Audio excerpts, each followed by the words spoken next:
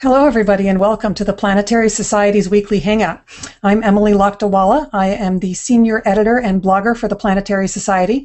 You can find me writing about current space research and exploration every day at planetary.org. I am joined today by a couple of people from the Planetary Society and by special guest Amy Mainzer from the Jet Propulsion Laboratory to talk about her work on the WISE mission, studying asteroids and other things that move in and beyond our solar system. Hi, Amy. Hello. Hey. Thanks so much for joining us. But first, before we get started, I would like to hand the show over to Casey Dreyer to give us a little bit of an update on what's going on right now with making sure that there will be more space exploration in the future. Thanks, Emily. We had some great news earlier this week, or last week, I should say. This is not something I'm used to saying, or even good news, or even positive news. So let me just give a quick background for everybody who's just joining in on this issue. Last year, the President of the United States released a proposed budget for 2013. In that budget was a cut of 20% to the part of NASA that sends robotic missions to the planets. Curiosity, Voyager, Cassini, Messenger, these are all funded out of this one part of NASA, and it lost about a fifth of its funding proposed. So that's bad. We are not able to keep going to Mars. We're not able to go to the outer planets. We're not able to kind of really keep the robust, balanced system of exploration that we've had. So the Planetary Society has been working very hard lately to try and keep funding for planetary science and to restore funding to planetary science. We've been running a year-long campaign, and we're just starting to see some fruits of this. So what happened is the Senate earlier this week released a proposed budget for for all of NASA and the rest of the government, and it included $200 million going back to planetary science. This is the first time, this is the closest we've come to actually seeing money restored back to this program. Planetary science has been living under this cut since last October. If the Senate passes this bill, we'll see a bunch of money go back to the Mars program, we'll see a bunch of money go back to outer planets, and we'll see money starting to go to a Europa mission planning process. So it's getting a start. I like to think of it as keeping the embers warm on a Europa mission to explore Jupiter's icy moon and its ocean. So this was fantastic news. Caveats include that the Senate has to pass this bill, which is no easy task these days in Congress. So we're following this very closely. It's likely to be resolved in some way or another in the next couple of weeks. So we will keep you posted on this. We're just very excited to see the positive news. This is the result of lots of work from you, if you've been sending petitions to Congress, if you've been calling Congress. This is from a lot of work on our part about reaching out to Congress people and very strong supporters of planetary science in Congress to put this money back and make sure that NASA can keep exploring the solar system. I should mention also at this point we have this entirely other issue of sequestration. These across-the-board cuts to a lot of government programs. NASA's really starting to feel some of the pain to their program. They just released these directives on travel funding and training to its employees and contractors, where they essentially forbid almost all conference travel, all foreign travel, and this is a really bad thing for scientists because scientists go to these conferences to talk to each other, to share ideas, to work ideas out, and even though a lot of conferences have just presentations, a lot of the really important stuff happens after the presentations when people talk and ideas mingle. So what's happened is that NASA now has these incredibly strict restrictions on going to their employees going to a conference. It's very, very difficult unless they're very involved. It's very unlikely they're able to go. And this is a real blow to the development of science. So sequestration is still a major problem. We're just starting to see the real effects of that in government agencies like NASA. We're going to be following this too.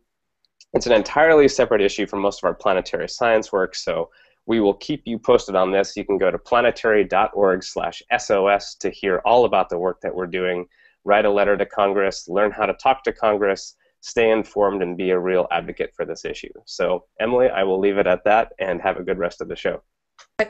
All right, thanks very much, Casey. And welcome to all of the viewers who have come on while he's talking. There's now more than 100 of you so far, which is excellent.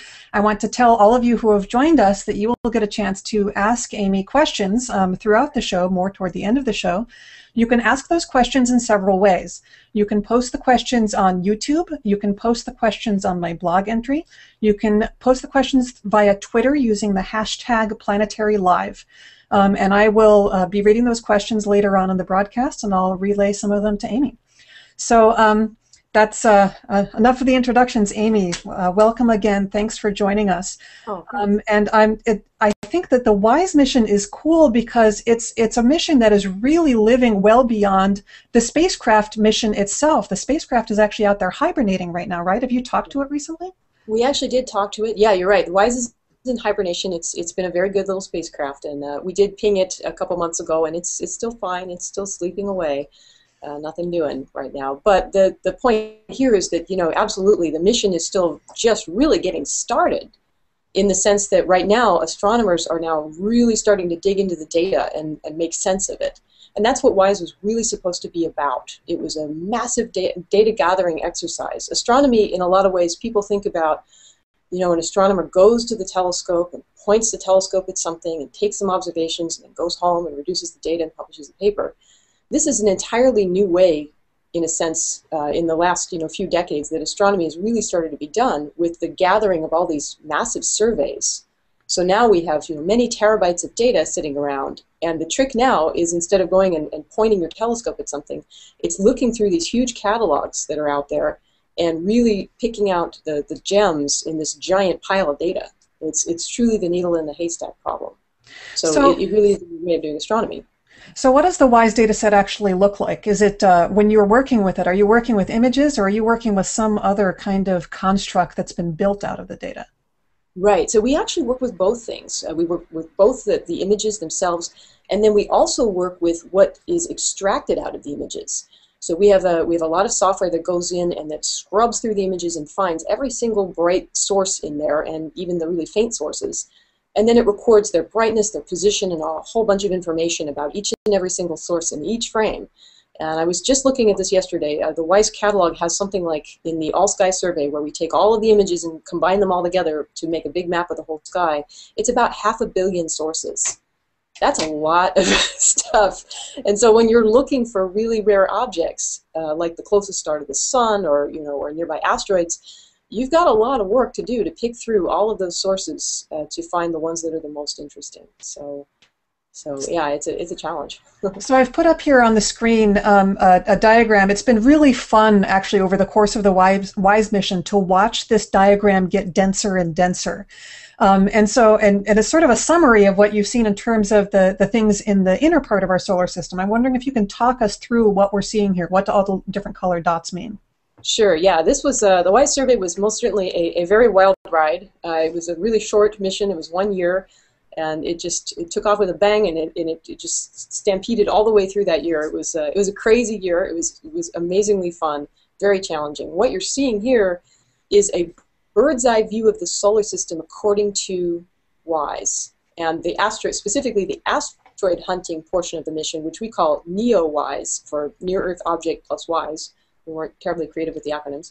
But what you're seeing is what the spacecraft saw when we looked out into the solar system over the course of that 1 year of surveying. Every single black dot on there is an asteroid that was detected by the NEO-WISE project, that was actually mined out of the WISE data. The outermost orbit that you see on that diagram is Jupiter, right there. I'll leave it as a challenge to the viewers. Can you figure out where the main belt of asteroids is? Yes, 20 questions there. Yeah. So basically that's what we saw. So we saw about every black dot in there is an asteroid. Most of them, like Emily said, are in the main belt between Mars and Jupiter. And in total, we observed about 158,000 asteroids with the survey, with the NEO-WISE project, going in and mining these asteroids out from the images on a daily basis. So you can see Jupiter over there on the kind of upper or middle right-hand side of the plot. Yeah, there it is. And you'll notice that there are a couple of blobs of asteroids that are sort of around Jupiter on either side and symmetrically spaced. And those are actually gravitationally stuck to Jupiter. Those are asteroids that are called the Trojan asteroids. They're actually, they follow Jupiter around in its orbit. So that's one clump of objects that we saw. We also saw, many, many objects in the main belt, and that's what that big black blob is there surrounding everything. And the reds and the greens, those are near-Earth objects. So these are the portion of the asteroids that get particularly close to the Earth's orbit. Now, it doesn't mean that orbit right here. Yeah, that's right. Yeah, yeah. And the green ones are other people's discoveries. The red ones are the NEOWISE discoveries. So you can see we saw quite a number of them. Not nearly as many as the main belt, though. In total, we had observed about 700 or so near-Earth objects so far with that we found in the NEOWISE data. So it's quite a few.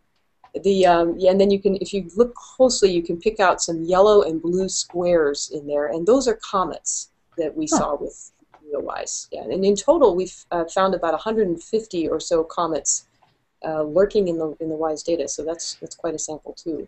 And can you explain to viewers? Can you explain to the viewers what this sector is here? It's not actually a gap in the main belt, I don't think. Right. Right. Yeah. No, the main belt does not have a mysterious missing chunk. That is unfortunately where all good things came to a mostly end, and that is where WISE ran out of gas, so to speak. The mission it was using 4 infrared channels spanning 3 to about 22 microns. And the shortest of those 2 wavelengths, the 3 and the 4 micron channels, those could operate at fairly warm temperatures, warm for an astronomer. But the 2 longer wavelengths, the 12 and the 22, those had to be very cold. Those had to be kept at about 8 degrees Kelvin, 8 degrees above absolute zero. And the only way to do that for us was to carry a tank of solid frozen hydrogen that kept the detectors. Yeah, it was pretty nasty stuff actually, but it worked. The thing is that after about August, we started the survey in January, and by August the hydrogen had depleted. That was actually a little more than we were expecting to get out of it. We were hoping for 6 months. That was the requirement, and so we made it past the 6-month mark, but eventually we ran out of the cryogen, and when that happened, we lost the ability to use those 12 and 22 micron channels. Those are the wavelengths that were the most sensitive to the asteroids, because asteroids are cool compared to stars, and they tend to emit very brightly at 12 and 22 microns.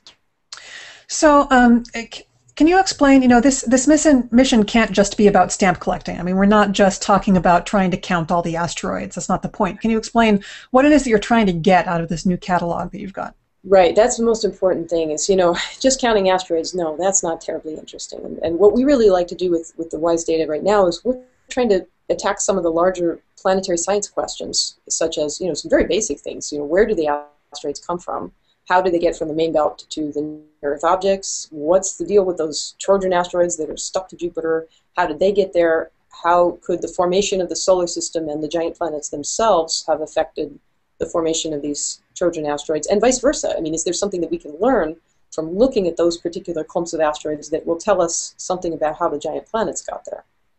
Then the other question, of course, is, when it comes to asteroids, most people want to know something about the hazard, the impact frequency.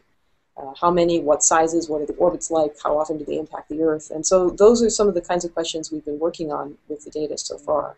But there's I'm smiling because, of course, Earth impact hazards have been in the news quite a lot recently. And as an asteroid scientist, you must think that's both awesome and terrifying.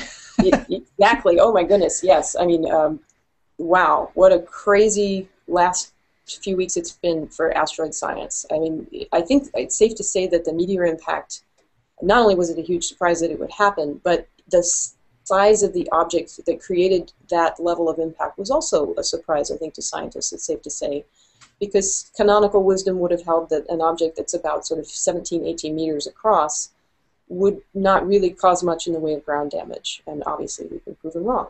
So there'll be a lot of interesting physics coming out of studying exactly how that worked and why.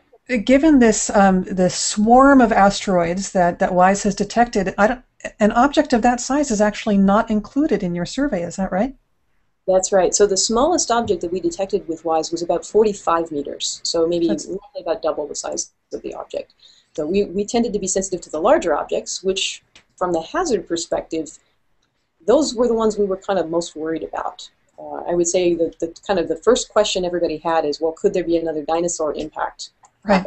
Right. And so most of NASA's energy up until fairly recently, I would say, has really focused on trying to discover and identify that population of really large asteroids. And I've got a graphic for that maybe you could talk us through a little bit.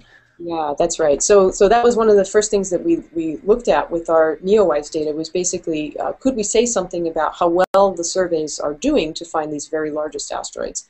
And I think it's in 1998 that Congress actually chartered NASA with going out and trying to discover 90% of all the 1 kilometer and larger near-Earth objects. So the idea was to see, could there be another extinction level event out there that we don't know about?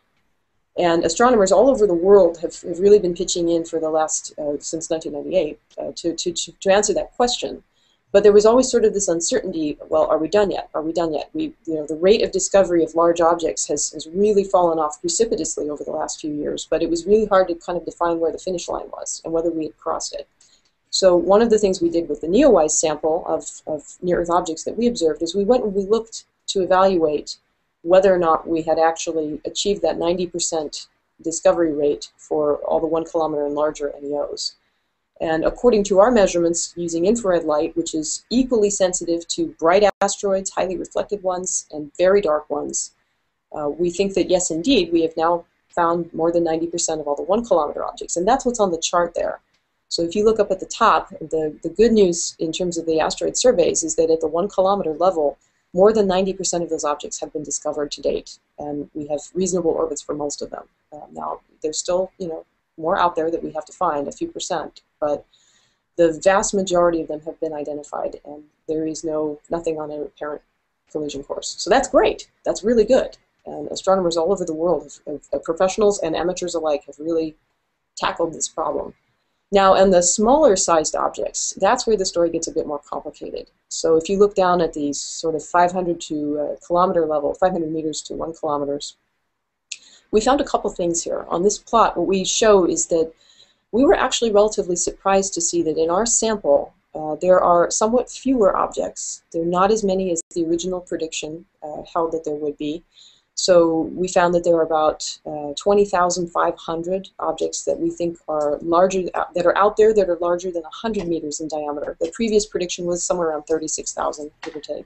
So just to explain this graphic, the whole size of this bar here is how many you guys thought there were there before NEOWISE, and now only the colored in ones, both the orangey ones and the green ones here, are the ones, is the number representing how many you believe now after NEOWISE. That's exactly right. And the filled in ones are the percentage of the ones that have already been discovered. That's what that indicates. So what that says to us is that at the sort of half a kilometer to 1 kilometer size range, a lot of them have been found, which is also very good. But when you get down to the sort of 100-meter level down here, now you can see it's true there are fewer overall. There are less green ones now than there were blue ones. About half as many, it looks like. That's right, yeah. It's 20,500 versus about 36,000.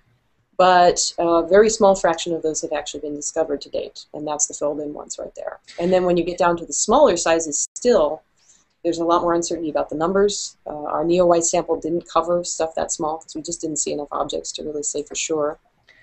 But now, given the fact that the survey has showed that there seem to be less medium-sized ones, even fewer smaller-sized ones, then would you assume that there would be even fewer of those under 100-meter-sized ones than you had originally thought? Not necessarily. So okay. There's a strange thing that's in the older data that people have looked at that predates the NEOWISE survey. There's actually a break in the distribution, it looks like, and from the combination of the ball-eyed data, so this is the fireball stuff where people are looking for things that are fireballs, they're using a different set of techniques than traditional telescopes. So if you combine that plus the telescopic data they have from the ground-based surveys, it indicates that the population starts to rise rapidly again. Larger sizes, but there is an indication that there's a break. And unfortunately, we just don't have the data from NEOWISE to confirm whether or not this is right. So it's quite possible there are a lot more at smaller sizes.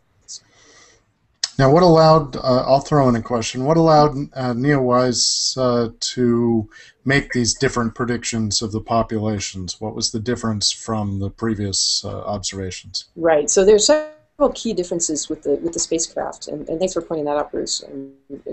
It is sort of important. So being a space-based survey conveys several advantages, along with being an infrared survey instead of a visible light survey. In space, there's no weather. That's a big deal. So we don't have to worry about clouds. We don't have to worry about wobbly air, stars twinkling. We don't have to worry about that in space. The instrument that we're using is always the same. It's doing the same thing over and over and over again for an entire year, just every 11 seconds taking a picture with the same camera.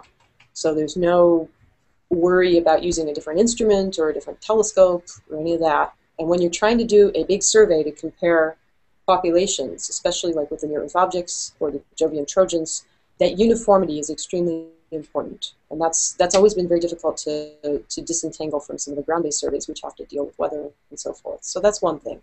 The other thing, which is just as important, is that it's the wavelength of the survey.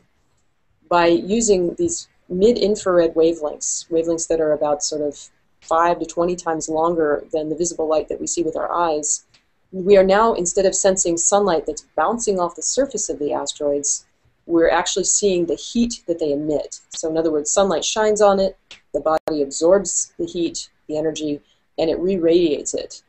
Well, that energy coming off of the asteroid is infrared light. And so because WISE can sense that, it's very good at doing a couple of things. If an asteroid is particularly dark, like a piece of coal, and we know that quite a few of them are, visible light surveys have a harder time discovering those objects because they're intrinsically less bright. They don't reflect sunlight as well. But they are still warm, and they emit lots of heat, and we can see them with WISE. So that's one thing. We can see the darker objects that are hard to get from the ground.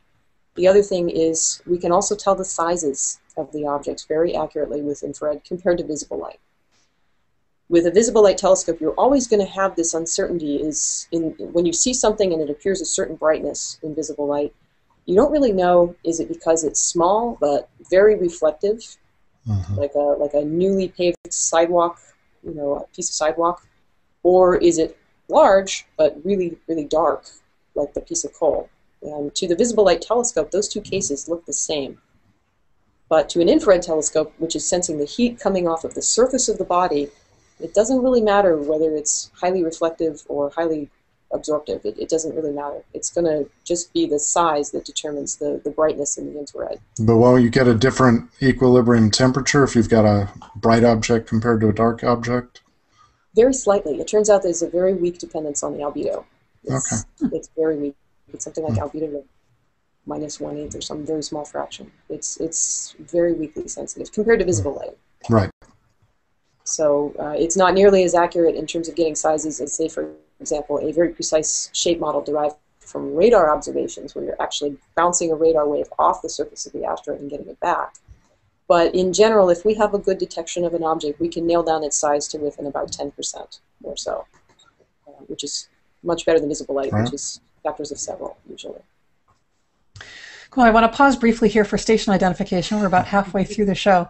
Again, this is Emily Lakdawalla for the Planetary Society, blogging all the time at planetary.org/blogs. I'm joined by Bruce Betts, our Director of Projects, and our guest Amy Mainzer from JPL, who is the Principal Investigator on the NEOWISE mission. And all of you who are watching this can ask questions anytime you like by either posting a comment on YouTube, by using Twitter and the hashtag #PlanetaryLive, or by posting a comment on the Google Plus event, and I'll be feeding some of those questions to Amy shortly. But actually, Amy, as I was reintroducing you, it occurred to me to ask, you seem to be a pretty young person to be a PI on a mission. I'm wondering, how did you get there, and what advice would you have to offer to people who want to do what you do? Oh boy, well, I'm really lucky to get to do what I do. I thank my lucky stars every day I come into work. I know that sounds goofy, but I'm really, really happy to be here. It's just, it's funny because it's easy to lose sight of that when you get down in the weeds. You're working on your computer and it's very frenzied and all that. But it's very nice to actually get to talk to people, doing the public outreach stuff, talking to other people, because it kind of recenters me and makes me realize, wow, this is such an awesome job. I'm so lucky. So how did I get here? Well, I would say a lot of it was I knew at a pretty early age. I was really lucky because I knew when I was very little that I really wanted to do astronomy. And I was really inspired actually by the Voyager mission, I would say, because those pictures of the planets of Jupiter and Saturn were stunning. And when I was a kid, of course, there wasn't the internet. So these images were really hard to come by, and I remember I would scrounge up National Geographic's any doctor's office I could find them in, and All the old library books, I had those, but of course they were mostly from the 50s, so that wasn't much help. And, you know, it was really, I really wanted to know so much about planets and space, and anything I could find, I would try to get my hands on. And so that was sort of the guiding light, I would say, and it's really been great to be able to follow it to here. And we'll see where it goes next. I don't know. Yeah, and actually there has been one question. I'm not sure if I can find who asked it, but they were wondering what after WISE? Is there going to be a follow-up mission to WISE? Is there some other spacecraft or some other even Earth-based thing that is going to be able to keep on the survey, or what else is going to happen next? Right. So we've got a couple things in the hopper. Right now we're, like I said, we're really busy cranking through the WISE data, because we took all these images really fast, and now we have to actually figure out what do they all mean. We've done some initial interpretations about the population of near-Earth objects. We've done some work on the Jovian Trojans on the main belt, but there's a lot more to do. A lot more to do. That's going to keep us, our little group, very busy for a long time. How little is your group? Well, we've got, I would say, gosh, probably there's about 7 or 8 people. We've got some wonderful folks. I mean, and that's just on our little core team. There's a lot of people who are out there now who are using the WISE data, and that's actually been really wonderful. I just saw an email that said there are now hundreds of publications that have used WISE, and so that makes me very happy, because it makes me feel like I've been part of something that was good. But yeah, we're busy right now, and we've got students and postdocs, and it's been really lively. I like it. I think this week WISE was in the news, and correct me if I'm wrong, but I don't think this was your team, right? It was a different team mining the WISE data set who found the third closest stellar system ever discovered. Yeah, that's right. That's my colleague, Kevin Luman, and this is exactly what doing these big surveys is all about. And from a project science point of view, this is exactly what we want. We can start using the data, you know, we have our own little projects that we're interested in. We want to make sure the data are of good quality. But then we turn it loose to the community. I mean, it's out there. The WISE data have been released to the wild, and it's really exciting to see what everybody else is coming up with. And they're coming up with wonderful things. I mean, I think that's sort of the best thing about providing a new tool to the community is it's so much excitement to see what other people figure out with the data. And this is one of the really cool results that came out of it. I was really happy to see this because it means it worked. And how cool is this? We now know the third closest star to our sun. Wow. So it is pretty awesome. Although I remember the WISE mission, you guys promised me brown dwarfs that were closer to us than Alpha Centauri was, and we haven't seen those yet. Where are my brown dwarfs? I know this is this is a tough problem. So there's a couple things here. So the WISE team did go out and we did a big survey, and we kind of looked at the first thing we saw, which is, okay, let's see the brightest brown dwarfs, the ones that are easiest for WISE to pick out. We did find a couple of really neat things. We found one brown dwarf that's about room temperature. So that's the coldest known brown dwarf that's out there now. It's really truly halfway between a star and Jupiter itself, which is about 150 Kelvin. So that was one thing that was found fairly quickly. The next thing was that in the larger census of brown dwarfs, we found that there were actually a lot fewer than we might have expected. And there's a kind of a range of predictions from star formation theory that we would have expected to see. And this was on the very low side. We really thought originally that there would be brown dwarfs in more or less equal numbers to the normal stars in our solar neighborhood. That was sort of the most likely prediction. But what we actually found is that it's really more like 6 to 1. The brown dwarfs, for whatever reason, nature just doesn't make that many of them. So that's one thing. That was a surprise. Not completely out of the question from the predictions, but it was definitely on the low side. So that makes it much less likely now that there is something much closer to the sun. They're just, brown dwarfs seem to be rarer for whatever reason. There are just fewer of them. Nature doesn't make that many. So it's not just that they're not near us. They're just not as many as we thought to begin with anywhere.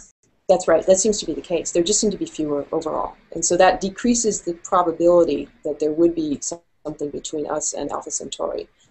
Now, it's still remotely possible that such an object is there, but if it is there, it's going to be super, super faint, even for WISE, even for an observatory as powerful as WISE is at seeing very cold objects. The problem is it's going to be faint, and this goes back to what I was saying about the needle in the haystack problem. This is one of the new challenges. So I mentioned in the catalog we have 500 million sources. any one of those that's faint enough could be this, if this brown dwarf exists, could be the object. And while our team has been diligently following them up, and other people are too now, it's really hard. And so what you have to do is you actually have to take two halves of the survey separated by 6 months apart. This is why it was so important that we finished that last bit of survey so that we completed 1 full year of coverage, because now we have 2 passes on the entire sky.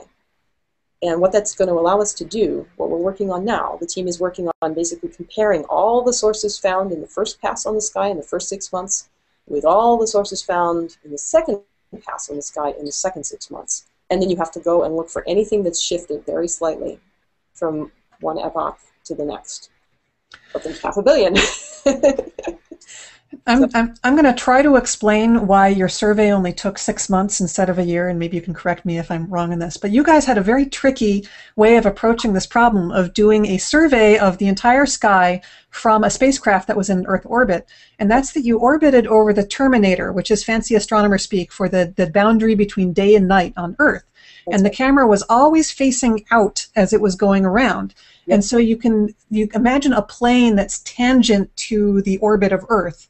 And that's the plane that you were surveying at any one time. So it started out like this, you went around the sun, and when you finished up here 6 months later, you had the entire sky surveyed once. That's right. Of course, asteroids don't stay still, right? So could you have missed some of them that were like moving just in the wrong way as you were going around? Absolutely, yeah. And it's funny to hear you say that, because I always like to think of the survey pattern as a rolling donut.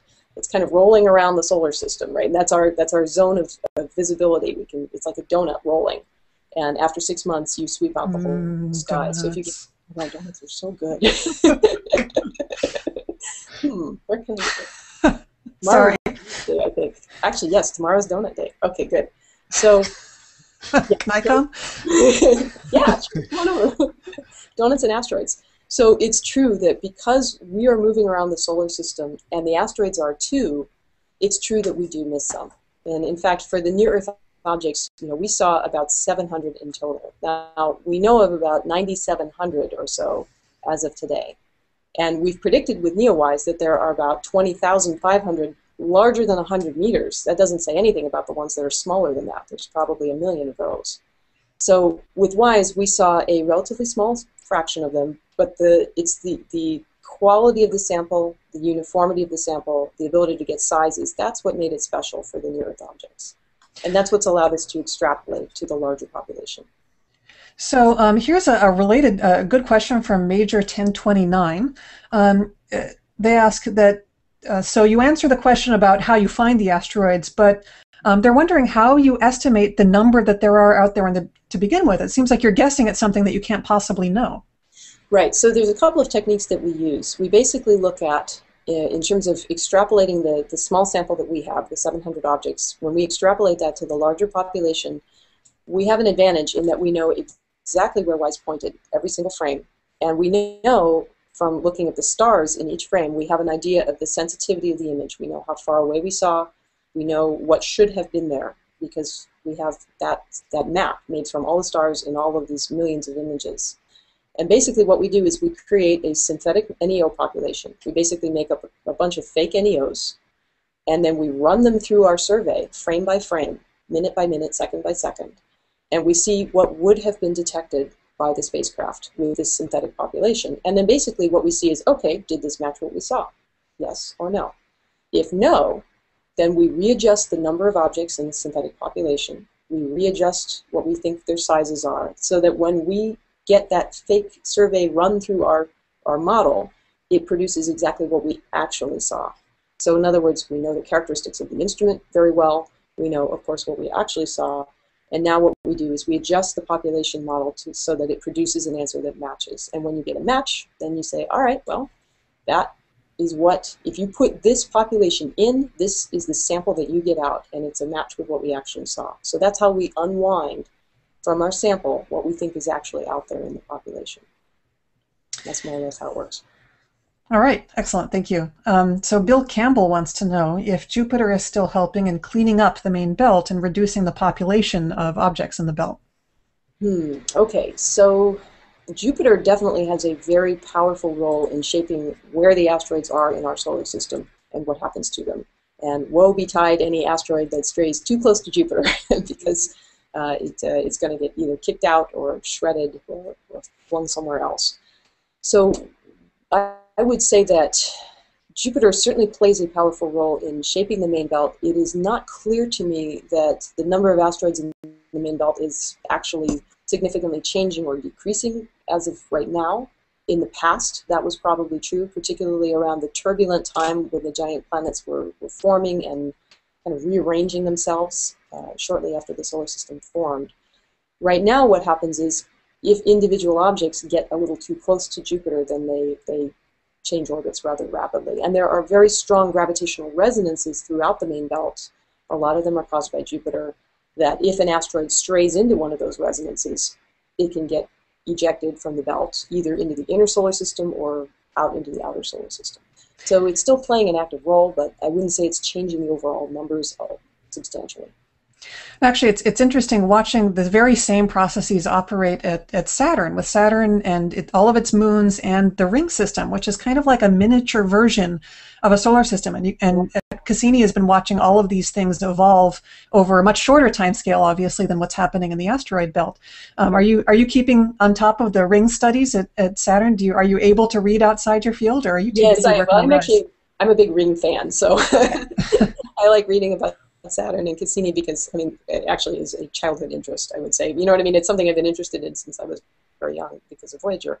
So I've kind of kept an eye on it. And I think it's really interesting how you can see how the same resonances and the same gravitational and non-gravitational forces shape the ring system in just the same way as you say with the main belt. The only difference being the particles are a lot smaller in the ring system, so the relative ratio between the two forces is probably quite a bit different.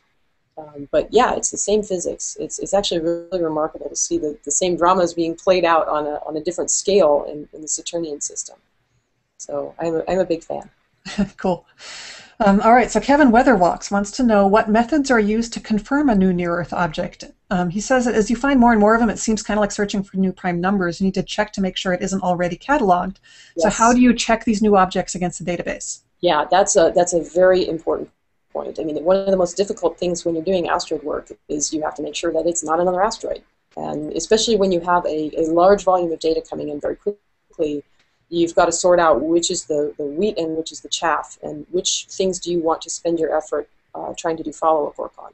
Now for WISE by itself was actually not capable in most cases of doing independent asteroid discovery. The amount of time, because of the orbit, we're this rolling donut, right? So even if you account for the fact that we're mostly moving in the same direction as the asteroids, we typically only saw an object for about a day to a day and a half. And that by itself is not long enough to really figure out what its orbit is like. It gives you a preliminary idea, but it doesn't allow you to predict where it's going to be, say, in 3 to 5 years. And the reason for that is because you might have like 3 or 5 observations, and that's a little tiny line segment that you could fit with an orbit of virtually any size or shape. Exactly. So it's enough to give you an idea, is it a near-Earth object, is it not a near-Earth object? But that's where confusion with other objects can come into play. You know, you have to be very careful not to mix in the detections of another asteroid in there with your new object. So that's one complication. But the other thing is you want to be sure, okay, is this worth following up with a ground-based telescope? So one of the unique challenges with the WISE survey is that it really was a year-long observing campaign. Every day, rain or shine, and spacecraft don't care whether or not the moon is up, or whether it's raining on the ground, or whether there's cloud cover, or whether it sends you an object at a declination of plus 75 or something crazy. So one of the real challenges was trying to secure follow-up on each of the near-Earth object candidates that we detected. And we were able to do that in most cases, thanks to a lot of wonderful help from amateurs and professionals alike, which was fabulous. We really appreciate that, because that's how we were able to do the near-Earth object survey. And this is something that I like to write about a lot on the blog. It's amazing how important the participation of amateur astronomers is in the furthering of modern astronomy. It's not just a hobby. They really are making contributions to science. It's kind of like back in the 18th century when you had these, people who had a lot of free time on their hands, a lot of money, and they were the ones doing all the science. we're kind of back to that again. These people, they have amazing instruments and they spend tons of time just looking at the sky and helping you guys do your work. Well, it was actually really inspiring, and I'm pretty sure there's a planetary science grant, if I'm not mistaken, that goes for amateurs who do asteroid follow-up work. Yeah, that was great. Thanks. Yes, it's the Shoemaker Neo grants, and we'll announce some new winners in the next couple months. But oh, we've excellent! Had a lot of success with these amateur groups all around the world with their amazing telescope setups and their focus. Particularly, I mean, the focus of the program is enhancing the telescope operations so they can do follow-up, whether it was NEOWISE or now follow-up from the professional ground-based surveys, because whether it's spacecraft or the ground-based surveys, typically they don't have a lot of their time to go back, even though they're not in a rolling donut, they don't have time to go back and get the data points to make that arc so you know what the orbit is and whether it's going to hit Earth, and that's where these crazed astronomers come in, amateur astronomers come in with filling in the holes. So we're happy and pleased that we contribute to that, and they get some discoveries and they do some physical characterization, but still the main hole they fill is this lots and lots of follow-up observations to get orbits. How big of a telescope do these people have to be able to use to help you out? It really depended. Some of the objects were quite bright. One of the challenges is that many of them, though, because we were seeing a lot of the darker, low albedo objects, things that have low reflectivity, a lot of them were really faint, and that was one of the very difficult challenges. So people really pitched in, and the way I think of our amateur people, it's not really fair to call them amateurs. Right. But professional quality, it's just not their day job. That's the original meaning of amateur. They do it entirely for the love of it. That's it. Yeah, exactly. I mean, it's links in a chain, basically, is the way I see it. I mean, you have to have this whole chain in order to discover the objects, characterize them, figure out the orbit, and then see what does it mean in the big picture for the population and for the hazard specifically. So it really takes all of these people from the surveys all the way through the follow-up, all the way through the science and the interpretation of the result. You can't have one without the other. So it really is essential. And thank you to Planetary Society for funding some of our great follow-up. It really helped. Awesome. Good. And, Excellent. When you're chasing asteroids, you really want everyone followed up, especially when you discover them with an infrared telescope, because each one is very precious. It has a lot of science value. So anyway, the upshot is... I was just going to say it's an impressive program you had to coordinate, because, as you say, if you don't get them quickly, then you are very likely to lose them, since you don't know what their orbit is from just a brief number of observations. So how many NEO discoveries did NEOWISE end up with this process? So in the 1 year, we ended up with about 135. And I would say we lost from the records at the Minor Planet Center maybe 20 candidates or so. So we did pretty darn well. Yeah, that's great. And the losses were minimal, mostly to weather, or if something was just so faint that the available telescope couldn't get it because it was too faint. We especially had holes in the southern hemisphere that we tend not to have a lot of follow-up resources there. Right. So we still have a lot of good questions to get to. I want to remind viewers that you can still ask more questions. This will be my last call for questions, so go ahead and get them in there, and I'll try to get as many of them to Amy as I can. The next question comes from Sylvan Westby. He says that he was kind of surprised by how small the optics were on WISE, and he wants to know, if you were to fly another IR survey space mission, would you go for higher sensitivity, or would it be better to have more frequent data points? What would be the way you would want to upgrade WISE? Right. So yeah, as I like to say, WISE was small but mighty. It's because being in space, being able to get the telescope cold, as my colleague, the principal investigator of the WISE mission, Ned Wright, likes to say, it's, this 40-centimeter telescope, by virtue of being cold and in space, is worth thousands of 8-meter telescopes at this wavelength on the ground. So it really comes down to being able to get the telescope cold and the detectors cold. We have thought a lot about advanced surveys, and NASA is also thinking a lot about it. There are some things you'd like to do that we would basically spiff up WISE a little bit, but it's not terribly different, actually. Just some very simple modifications could be made. But you know, we're working on it, and there's a lot of good options out there. Thank you. Kevin Hyder wants to know, he says, I take it WISE was pointing the wrong direction to detect any ATIRA near-Earth asteroids, asteroids that are pretty close to the sun. Right, yeah, exactly. So we always point perpendicular with our rolling donut. We are, you know, the plane of the donut is always perpendicular to the line between the Earth and the sun. So because of that, we could never really look inward with the telescope. We would have been blinded by sunlight, and the temperature would have gone up. So no, we were not able to see asteroids whose orbits are entirely contained within the Earth's orbit. And those are very rare, but obviously because it's very hard to observe them, that's probably why we don't see so many. But we don't know very well how many are there. So that's why with the NEOWISE survey, we weren't able to see them. We can't comment on how many are likely to be there because we have a sample of 0. So we'll just have to wait and see what happens next. Maybe another telescope. I know there are a lot of asteroid scientists that would really love to put a spacecraft in orbit at Venus's orbit from the sun, because then you'd be able to catch a lot of these things that are hard to catch from Earth. Well, there's a lot of different approaches to this, and there are different ways to do it. I mean, one thing you could do is you could stay close to Earth, but not too close, and just be able to point a little closer. WISE had a very special design set of restraints. It wasn't necessary to point particularly close to the sun in order to do that all-sky survey, which was really driven by the astrophysics science. You know, in other words, the need to find the brown dwarfs, looking for ultraluminous galaxies that show up very brightly in infrared. That doesn't require pointing particularly close to the sun, so we didn't do it. But another telescope could be designed that would be different. I do tend to forget that WISE had other functions than detecting asteroids. It was actually a relatively minor one, right, in terms of its design and mission success goals, right? Yeah, it was originally, the primary science goals for WISE originally, well, with sort of the 0th level requirement, if you will, starting at 0, was to just carry out the all-sky survey. That was the most important thing, because that survey, that is the basic tool.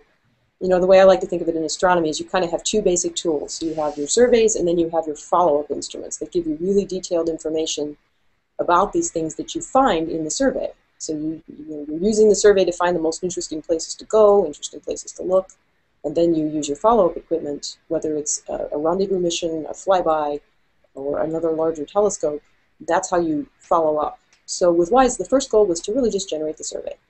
But the 2 first-level primary science goals, I would say, were to find the brown dwarfs and also to look for these ultraluminous infrared galaxies. And the asteroids, it was recognized for a long time that it would be able to do some very good work with asteroids. But we were very lucky to get the support from NASA to do is basically build the software that lets us go in and dig out the asteroids frame by frame. Because originally the plan was actually to take all of the images that we have, and we have on average sort of about 8 to 10 images of each location on the sky. The original plan was to take those and just average them together to make the best possible single frame image of each part of the sky. And that's great if what you're looking for doesn't move. But if it moves, it has the very bad effect of just averaging it out. So what we were able to do with the NEOWISE project is basically go in, keep all of the individual frames, and then go look for things that moved in each frame. So we were very lucky that we were able to do that. Yeah, it seems like a small thing how you build your software, but it's something that actually I encounter all the time because I like to dig into the Hubble archives and find really pretty Hubble pictures. And of course, all of their database tools are really designed for things that aren't moving. They want you to specify position on the sky. Fortunately, they have anticipated this problem. There are ways to query the database for things that move, but it's definitely not part of their original the way they think about using the instrument in the first place. Yeah, that's right. The needs of planetary scientists are definitely different, I would say, than in some regards than traditional non-solar system astronomy. I mean, that has really been, and it's funny because the nearby brown dwarf problem sort of straddles this boundary a little bit, because you're looking for things that move, but really slowly and not on time scales of the asteroid. So that's why our asteroid hunting software move on timescales of hours, minutes even, and that's just not what these brown dwarfs do. They move much slower. So we have to build other software to look for things that move on that time scale. It's tough. All right, so I have a couple more questions here. CJ Dugan wants to know if WISE can infer the composition of the asteroids that you're surveying, or is it just size and distance? Right, so we can actually learn quite a bit about the composition, and we've been working on that pretty hard right now. One thing you can tell is if you have the infrared light and you have visible light for a particular object, you can immediately learn its reflectivity. And that's a clue as to the composition. If something shows up and it's particularly highly reflective, it reflects a lot of sunlight, then it indicates it's more likely to have a stony composition or rocky composition, or perhaps even metallic, as opposed to these more primitive objects that are dark, like a piece of coal. Those are much more likely to be perhaps a dormant comet, a comet that's kind of run out of gas and had all of its ices vaporized off the surface. So that gives you a kind of clue as to the composition, that reflectivity, but then you want to also do more sophisticated modeling techniques to see if you can learn more about the physical properties on that surface and in the interior. So we have a project going on right now that's actually taking radar images of some of the asteroids where we have WISE data and combining it to basically look at the detailed thermal properties of the surface. What is the nature of the stuff that's on there? Is it rocks, or is it sand? Is it fine powder? Or is it just bare? Is it nothing? Just this plain rocky surface, plain flat surface. So that's what we're trying to learn now. That'll give us some clue as to composition for selected targets. It's a tough problem. Okay, Buffy Blogs wants to know about amateurs. She says it seems like most of them are doing observation. Are there opportunities for amateurs to actually participate in the analysis and maybe even get their names on papers? Sure. I mean, well, one person in particular, there's a couple of folks who have done excellent follow-up work. I mean, one of the most important things I would say that that amateur asteroid observers can do is look for light curves. Basically, this is basically, instead of just doing kind of selected targeted observations to pin down the orbit, which we obviously need, we also need information on the detailed shapes of the objects, because that's, again, like if we have a shape and we can combine it with infrared data, for example, now we can start to infer properties of the surface material, the thermal conductivity, the porosity, things like that.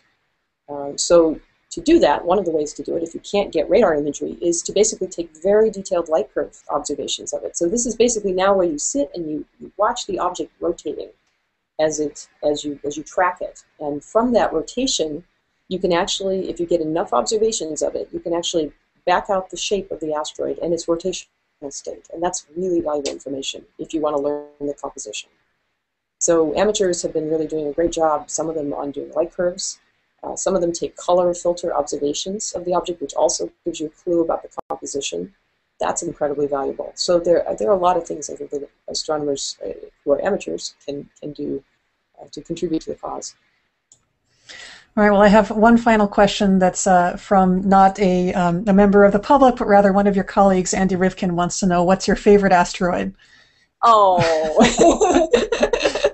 Andy, you know I love them all. I can't choose. All right. That's terrible. Sophie's Choice. No, I love them all. Andy is the Shakespearean fool of the asteroid community. He's smarter than everybody, but he pretends he's not. All right. So, Amy, I want to thank you so much for spending the time with us today. This has been great. You've answered a lot of questions, and it's been really fun. I hope that we can have a chance to do this again. Absolutely. Thank you so much for inviting me. I really had a great time. And to everybody who's watching, we do this every week on Thursdays at noon Pacific time. Now that it's been daylight saving time, it's 1900 UTC. I hope to see you next week. I never remember to check who's going to be on next week, but I'm sure it'll be awesome. So please do tune in next week. And thank you all for spending the time with us. Thank you, Bruce. Thank you, Amy. And bye-bye to everybody. Bye.